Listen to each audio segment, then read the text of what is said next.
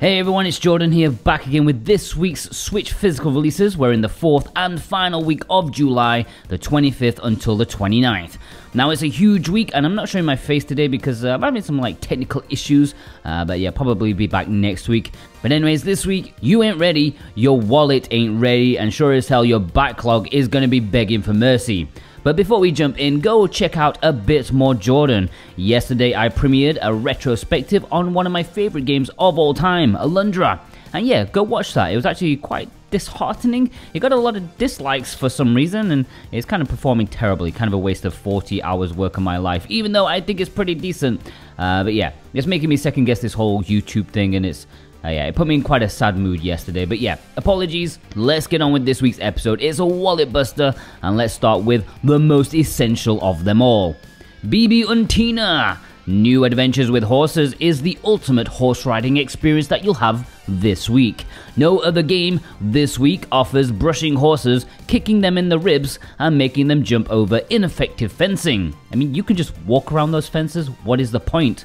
Where's the spike pit on the other side? I think this is the 3rd or 4th game of the Bibi und Tina franchise on the Switch, or maybe just the old reprinted one. I can't be bothered to look. Digimon Survive is the best Digimon game available this week. After countless delays and speculation it may have been cancelled, we finally get a look at the latest monster raising game from Bandai. Maybe one could say it survived. This has been touted as a visual novel crossed with strategy RPG, which sounds great to me. Hopefully both parts are equally fleshed out and given the attention that they deserve. We'll have to see. I really hope this does well, since it probably cost Bandai a lot of resources to keep development going on so damn long.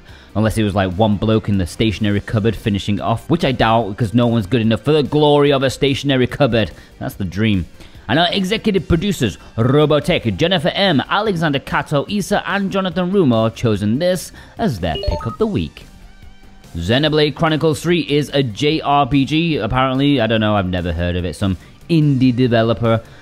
Oh my god, yes, for some this is the biggest game of the year, no damn question about it. Xenoblade Chronicles 1 is one of my favorite JRPGs of all time. I didn't put anywhere near enough time into 2, and I'm not sure if I have the 100 hours to spare before this one releases to catch up. But anyways, this looks incredible. A huge, vast world, endless amounts of content, an in-depth battle system. Monolith Soft are incredible developers. I'm a big fan of their work, managing to create huge worlds in seemingly record time and beyond what you'd think possible for the system. 12 years ago when the original game released, I'd have never thought there'd have been 5 Xenoblade games, 4 of which were on the Switch. Although, come on, it's time to bring Xenoblade X to the Switch. It's the best Wii U game. And our executive producers, Elissa, Thorn Metal Luna, Dane Wilkinson, Precision Play, God of Resin, Raven Knight, Parsnip Coffee, and JCross7776 have chosen this as their pick of the week. Squish is releasing in North America this week. I have to say, poor Squish. They couldn't have picked a worse time to release this game. I mean, releasing the same week as Bibi und Tina, what are they thinking? Plus it's called Squish. Squish between the releases of Xenoblade and Digimon, you poor sucker! Seems to be a unique party brawler that kind of looks like Tetris if it was a horror game. The blocks are falling down to crush you, and you need to avoid them, all the while pushing blocks sideways to squash your rivals. If only I could do that to my real rivals in life. Last time I tried, there was a court case involved. But nonetheless, last piece of goo standing wins. It seems to be positively received on Steam, although most reviewers played it for like an hour and they said it's so addictive, so yeah, I don't get that. Its longevity is unknown at this point. Has some funky music though. Teenage Mutant Ninja Turtles Shredder's Revenge is releasing at retail in Europe this week. Remember, this is being handled by Limited Run Games in North America, and their pre-order window is just about ending, so not sure when they are sending those out. I heard they will have the standard editions out earlier than normal, but you'll be waiting a while for those collector's editions. Anyways, this was a very well-received brawler starring the famous Warrior Turtles, which I'm sure was a part of many a childhood. I think .emu and Tribute Games knocked this out of the park. There's also a signature edition of the game if you want that one. And although I did have a few hand-me-down toys from my cousins, I wasn't a huge Turtle fan as a kid because, well, I was too busy playing video games and watching cartoons. But hey, they like pizza, and I respect that. It also has some positive representation of rats. Rats can be really cute. And our executive producer Punky Dooster and Grantser have chosen this as their pick of the week. Alright, the Low Prince. Demoniaca Everlasting Night is VGNY Soft's latest Switch release, coming in both a standard edition as well as an elite edition, which has some nice shiny metallic cover art. This is a Symphony of the Night wannabe, perhaps a little rough around the edges. Yeah, it received somewhat mixed reception on Steam, but if you're looking for some action exploration game with RPG progression, it could be a decent one. What's kind of unique about it is that it seems to be entirely brawler based. Yeah, the protagonist here answers demons with her fists. My kind of lady. If you're outside the US, you can order from Video Games Plus, as VGNY only ship to North America.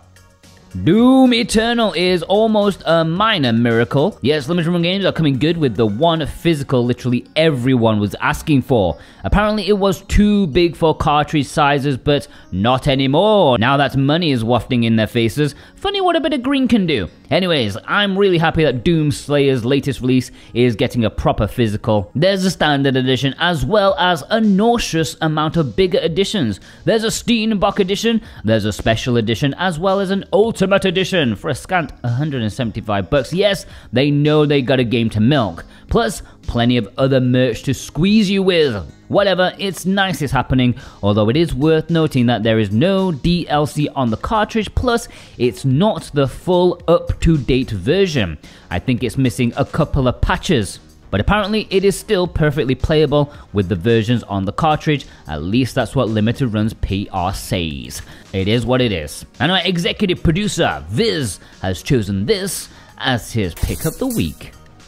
Alright, the imports. Remember guys, if anything takes your fancy and you'd like to import it for yourself, then please consider using the links below in the description and the pinned comment. If you click those links and buy something, it helps support me and this series ever so much. You guys are wonderful, and I always thank you from the bottom of my heart. My heart is completely empty, so it's very easy to do that, I think. Plus, in return, if you click our links, you can get a very nice 5% off any physical item from PlayAsia if you use our current discount code STEENBOK. Yes, my favorite autocorrect STEENBOK. Just remember to click our links first. That's how to really support us. And by the way, remember, until August 14th, PlayAsia have lowered the free shipping threshold down to $50. So you only gotta pay $50 and you get free airmail shipping. It's wonderful. Make the most of it. This week's big import is Koumajou Remilia Scarlet Symphony. I butchered that entirely, but I'm running with it. It's definitely showing up the wannabe Symphony of the Night we've already looked at. This may have an unmanageable name, but it's definitely going to be playing really well. I'll be telling you my full thoughts later this week, so I hope you'll be there to watch it. This is a HD remaster of sorts of a game that was never originally in English. It's part of the Toho Project series, so expect some bullet hell type boss battles after platforming and exploring the gothic environments. It looks really nice and is one of my most anticipated titles this year. I played games such as Overlord, Escape from Nazarick, and Recode of Lord of War, and this looks more like the same awesomeness. I heard this one is pretty short though, so do keep that in mind. There is a standard edition and a collector's edition, but that seems to have sold out by its first shipment. Anyways, it has English, as I've said, and I hope you enjoy my review later this week. Our executive producers, Vey and Instacritic, have chosen this as their pick of the week. Azure Striker Gunvolt 3 is another big import, although perhaps slightly less important as in the previous one. This was put up for pre-order by Limited Run Games in North America a few months back, but if you missed out on that, then perhaps check out this Japanese or Asian release, which they both do have English. This is a side-scrolling action game, often considered to be the true successor to Mega Man. I've only ever played the Gunvolt Chronicles spin-offs, but I know these are very highly regarded, and there's no doubt in my mind this one will be too. And our executive producers Boombox and Cartoon Soren have chosen this as their pick of the week.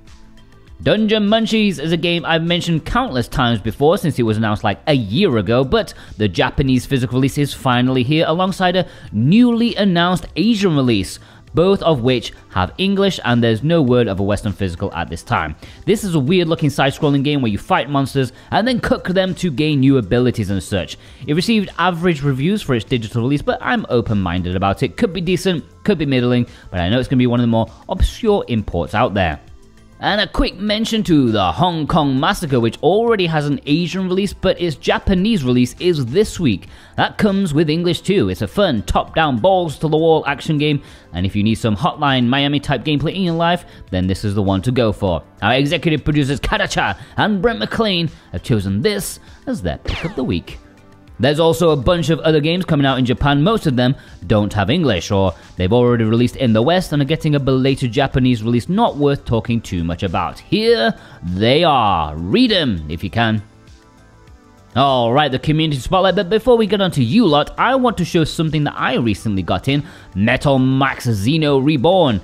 And not only that, but a collector's edition that's available from funstock.co.uk, of which only 500 were made for each of the North American and European regions respectively. Of course, you get the game, which comes outside of the collector's box, which is interesting. The big collector's box is very sturdy, modeled after a big old tomb. It looks quite good, pretty fun with some nice artwork on the front. Inside, well, it's perhaps bigger than it needed to be, as there's plenty of room. You get a case that has 3 enamel pins designed to celebrate the 30th anniversary of the series. No, I had no idea it was going on that long either. You get 4 nice looking art cards, and yeah, I think I'm framing that good old doggo. The game itself is an RPG set in a post-apocalyptic world. It's open world as you traverse the area on foot or in vehicles, you find other survivors to join your party, and it's quite challenging. It's definitely B-movie schlock. Don't expect a big budget JRPG here. It's very grounded in what it tries to do, but these are usually my favorite type of games, yeah? You can grab the standard edition at retail pretty much anywhere, but the collector's edition is only available on funstock.co.uk as far as I'm aware. They have both European and North American versions available. Go check it out. Alright, onto you lot. A big thank you to Psych Villain for the donation. Very much appreciated. They got in these 3 releases. Morbid is a very underrated release. For some reason, it flew under the radar, perhaps because the physical release was only in Europe, but definitely don't sleep on it. It's a really decent game. Carlos Sato sent in this photo with a couple of games. Manifold Garden is a fascinating puzzle game released by I Am 8-Bit. Never released in Europe for some reason, but Japan did get a version. Executive producer Instacritic sent in this photo showing off the Asian version of Hong Kong Massacre. Remember, that's hitting Japanese stores this week. Either way, pretty much exactly the same. Crimson Cloud Kaori sent in this photo of 3 imports. I guess the free CD and art book ran out for Tasamachi. Never mind, still pretty nice chill game. Jokey Level sent in this bunch of imports. Only a small amount of Judgment with Waifu discovered too. I mean, I've put you on a list of people to keep an eye on. James Blackwell got in the Bandai store exclusive of the hack games that came with the CD, which of the, I think 5 or 6 I've seen, all of them had broken or cracked CD cases. A bit of a shame, but not the end of the world. The CD still works. TC got in If My Heart Had Wings thanks to the recent restock over on Play Asia. I'd say that this is a perfect VN for summer, which totally coincidentally is a video topic I covered over on VM Paradise last week. Yorma sent in this picture with some top imports. Actually, just to keep you updated with Chrono Cross, it's officially become our most popular import of all time. It just scraped past Legend of Mana, an equally worthy import. Executive producer Vei, our man in Japan, had a quiet week picking up Live Alive. I've seen lots and lots of positivity about this one, and rightly so. Buy it now. Ryan S showed off the premium edition games, their entire catalogue of releases. I still maintain that Phenotopia is the best of the lot of them. Stephen Dommett listened to my wise words about this becoming a bit of a collector's piece, especially since its digital release is currently being eradicated from existence. Executive producer Cartoon Storm also got in Hack. You get 3 JRPGs in one package alongside a brand new episode to finish off this sub-series. I do wonder if we'll get the original Hack games, I don't know. Why did they go straight to this one? Executive producer Thorn Metal Luna showed off this bunch of games. Connect Tank is a bit of an obscure one. It just sort of released without any fanfare whatsoever in North America. Dame Fortuna sent in the Treasure Box edition of 3 Hopes, which I think has English, and Play Asia still have some copies left, weirdly. Usually they sell out instantly. Executive producer Jennifer M sent in these games picking up Pokemon Snap. I actually recently introduced my daughter to video games. I thought 4 was a fair starting age. We played Pokemon Let's Go Eevee, and now she's obsessed with Pokemon. Absolutely adorable, where literally anything we see is now a Pokemon, and she wants me to help her catch it, and then she decides what type it is. Usually it's every single type under the sun. It's so nice to see her imagination, as we have like pretend Pokemon battles. I even showed her the OG Pokemon Snap on the Switch online, and she was just bewildered by all of that. Alright, executive producer got a residence in this photo of some nice imports. Thanks for supporting us as per usual. Massively appreciate it. They got in the Japanese version of Liberated, which has some very cool and different artwork to the Western release. Cereal Soup sent in this photo. They got in Scourgebringer thanks to the recent restocks.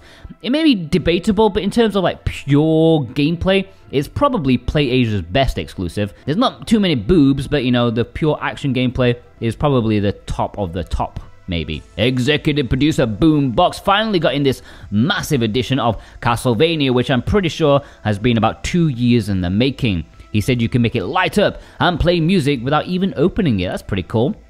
Alright, let's have a roundup. Visipan, JP,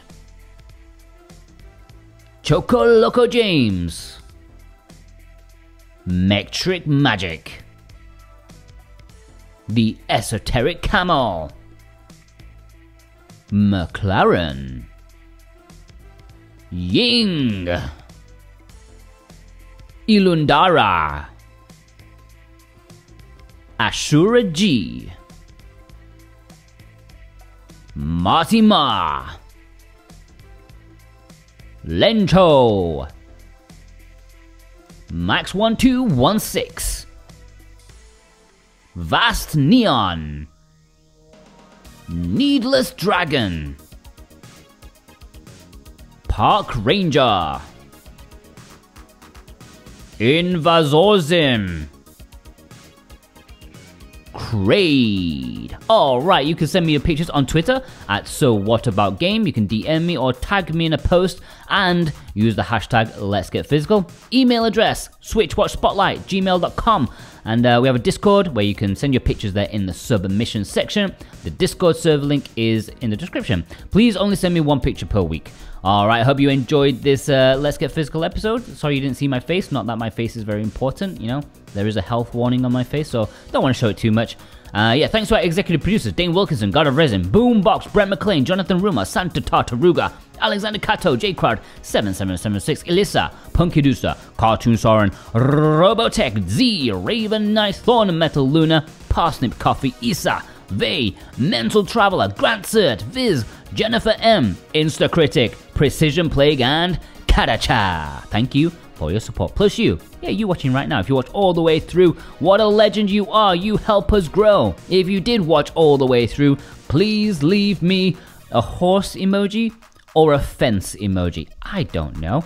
A horse jumping over a fence. Does a fence emoji exist? Probably not.